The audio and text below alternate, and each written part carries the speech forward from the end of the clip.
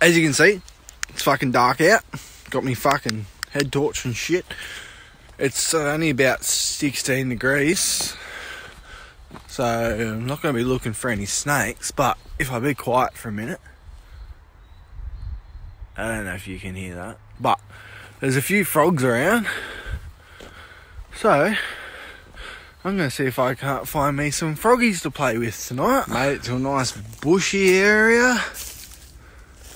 I can hear a few frogs and other bugs and shit fucking doing their thing.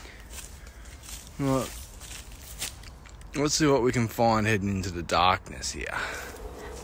Check out this little beauty I found. I come out to a little reserve near mine, looking for frogs and whatever else I can find really. I can hear lots of frogs around but can't find any of the bastards. But I found this nice huntsman molting. It's a pretty cool thing to see in the wild. It's a decent size. Not big, but you know, decent.